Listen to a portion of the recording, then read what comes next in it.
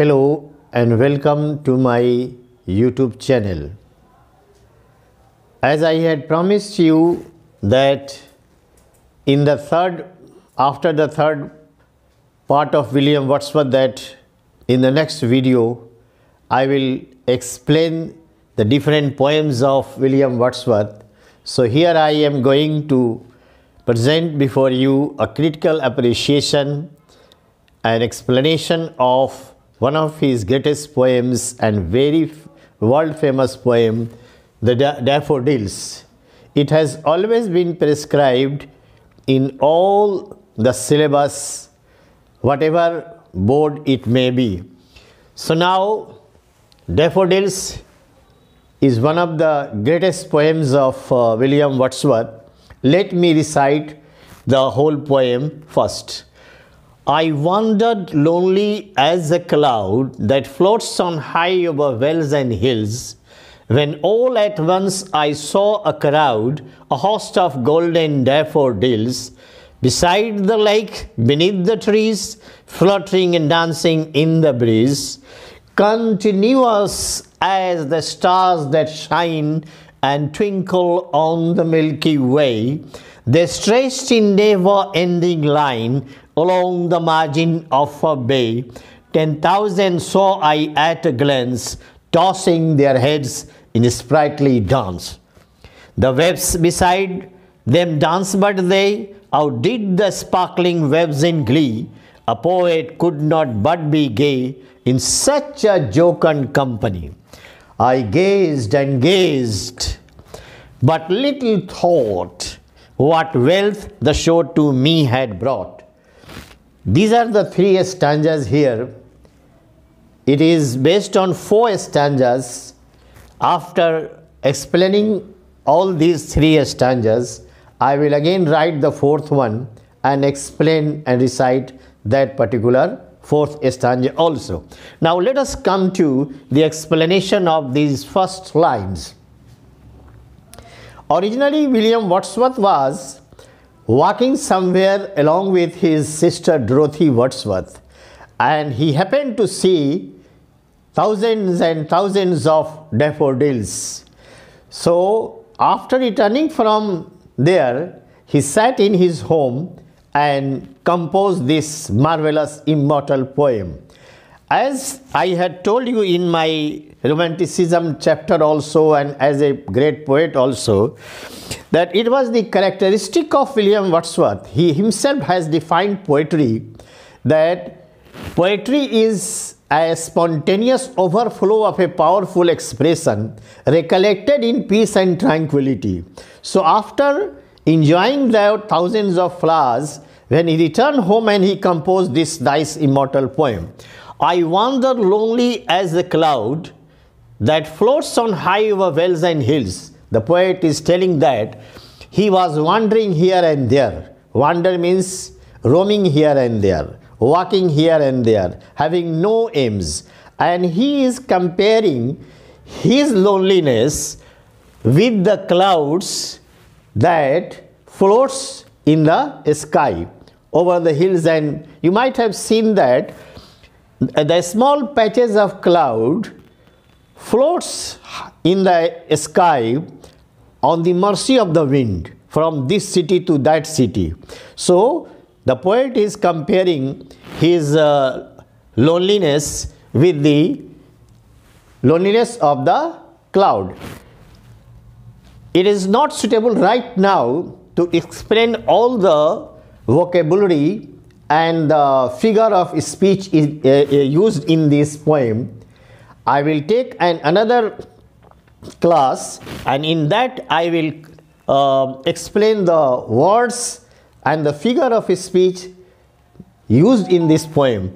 So I wandered lonely as a cloud that floats high over vales and hills, when all at once, accidentally, by chance, I saw a crowd, a host of golden daffodils.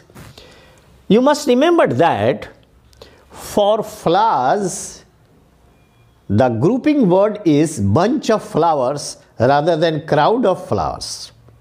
Crowd of people it is, but crowd of flowers is that is never.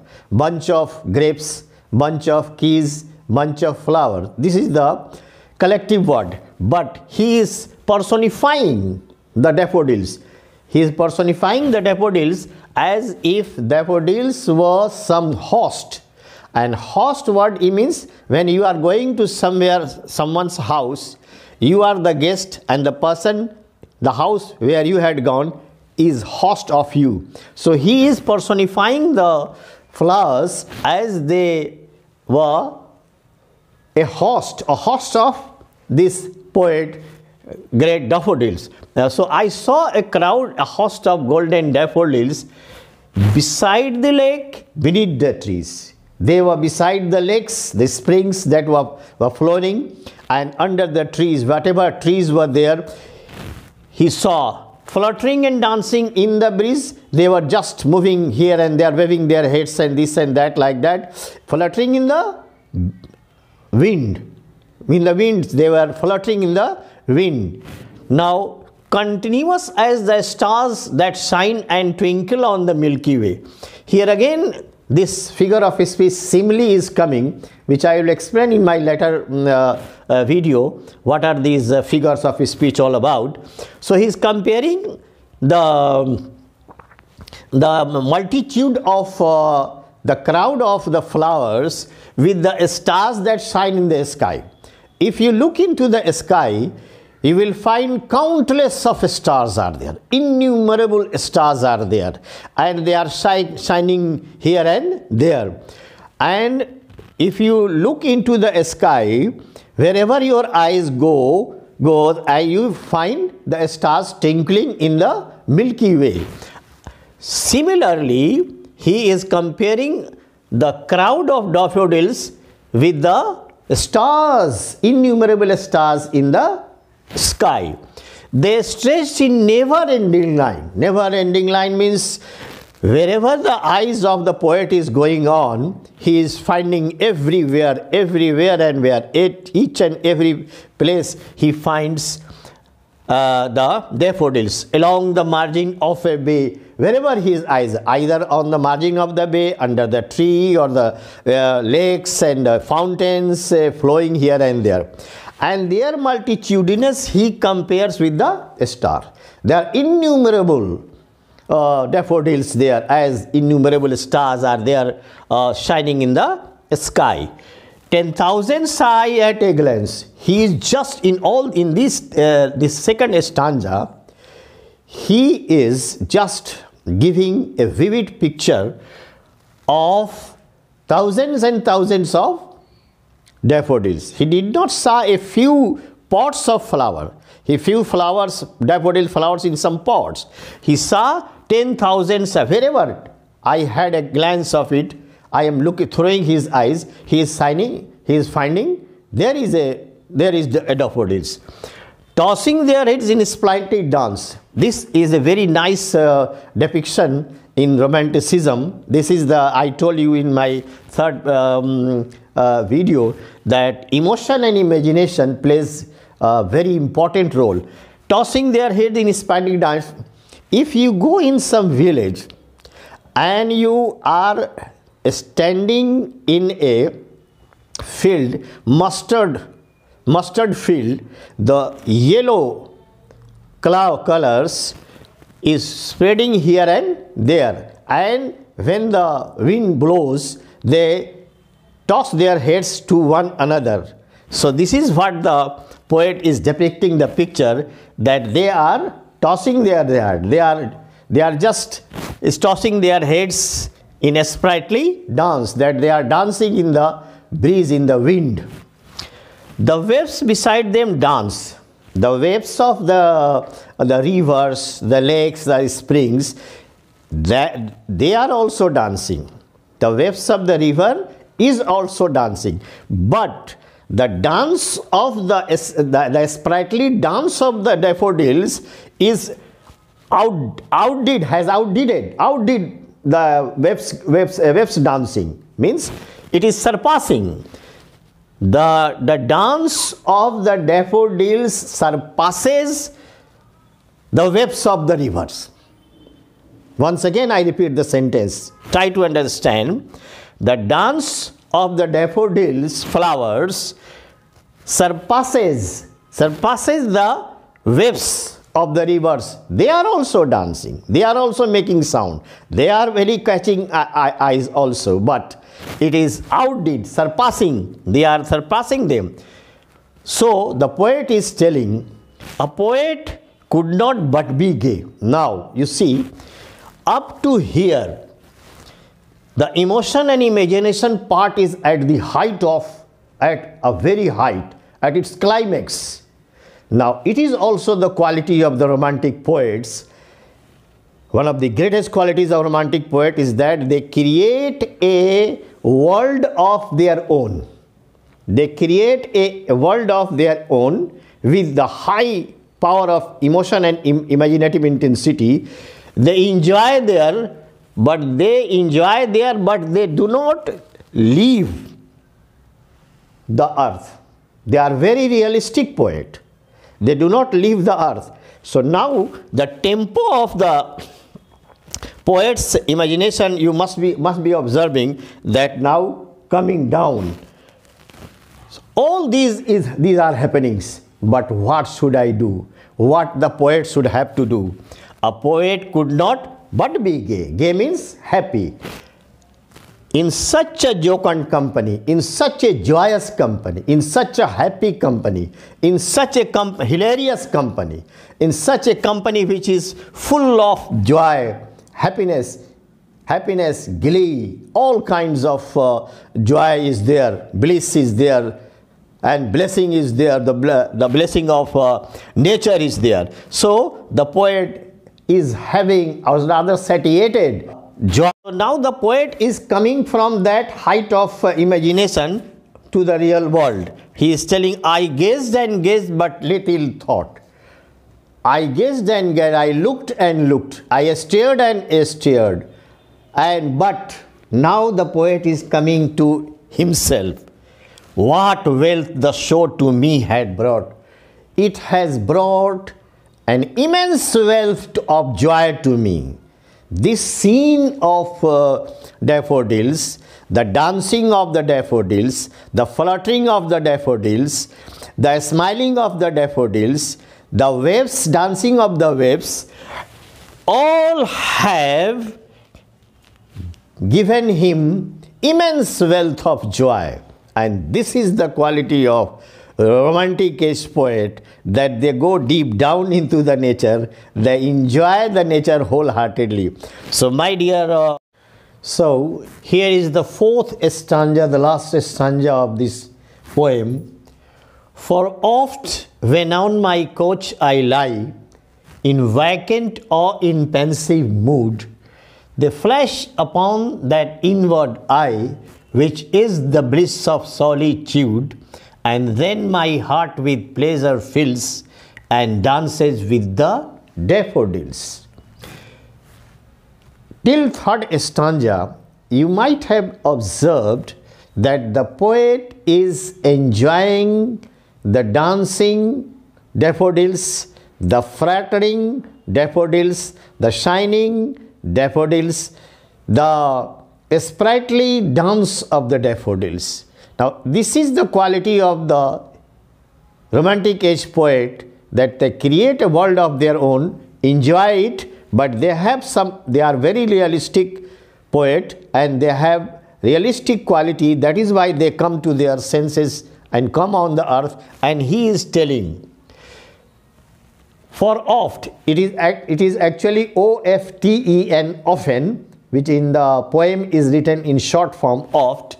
When on my couch I lie, the poet is telling that whenever I am lying in my bed or in my coach or sitting on my chair, either in vacant or empty mind, I do not have any idea, I do not have anything to any thought in my mind, just I am sitting on my couch, on my chair, on my bed, wherever I am, in vacant mood, in empty mood, or in pensive mood, in melancholy mood, in pain, anguish, in some worry, anxiety, either in empty, my mind is empty of every thought, or I am suffering from some melancholy, some worry, some anxiety, some depression, some perplexity, then they flash upon that inward eye.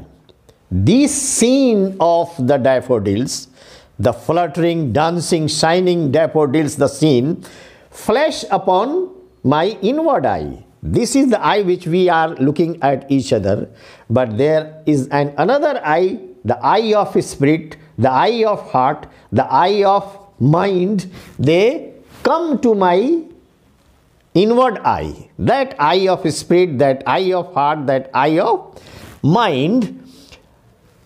They flash upon that inward eye, which is the bliss of solitude. It is a blessing of solitude. Solitude means loneliness. When you are all alone sitting, nobody is there with you. You are there and your thoughts are there, your remembrance are there, your everything is there, and you are sitting all alone. So solitude means loneliness. So the poet is talking that either in vacant mood or in pensive mood or in solitude, this is a bliss for me. This is a blessing for me. This is a moment of joy for me, that I think of that fluttering daffodils, I think of those shining daffodils, I think of those smiling daffodils, and they give me some sort of solace, some sort of blessing, some sort of happiness. And then my heart with pleasure fills. And the poet's heart is filled with pleasure, filled with joy, filled with happiness. And danced with my mind also goes on dancing with those fluttering, dancing daffodils. So this is what the realistic approach of these poets of romantic age.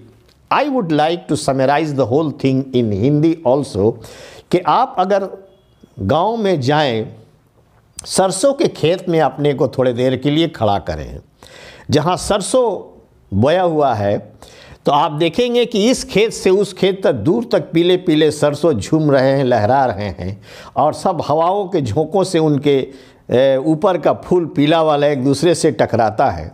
तो वो scene कितना खूबसूरत रहता है, वो scene, वो खेत कितना अच्छा लगता है। सेम चीज़ यहाँ पर पोएट ने डिपिक्ट किया है, पिक्चराइज किया है। एक पोएट जिस तरह से एक पेंटर ब्रश और पेंट से पेंट करता है, एक पोएट कलम से और उनके वर्ड से पेंटिंग कर देता है। तो कितनी अच्छी पेंटिंग है कि डैफोडिल्स हज़ारों की तादाद में पोएट को मिलते हैं, खुशी में झूमते हुए डांस कर रहे हैं, और इस तरह से पोएट उनको इंजॉय करके अपने आप में बहुत खुश होता है। So this is what all about daffodils. I hope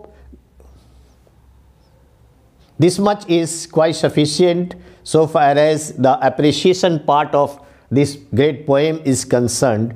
In my next video, I would like to explain the vocabulary used in this poem and the figure of speech used in this poem. There are certain figures of speech I am not going to explain right now because the video will be at least a little longer. I will take another class on this and explain the vocabulary part and the figure of speech, simile, metaphor, personification, alliteration, assonance. These are the figures of speech you must know as a student of literature. So wait for that video. Till then, I request you all to like, subscribe my channel. Thank you so much indeed.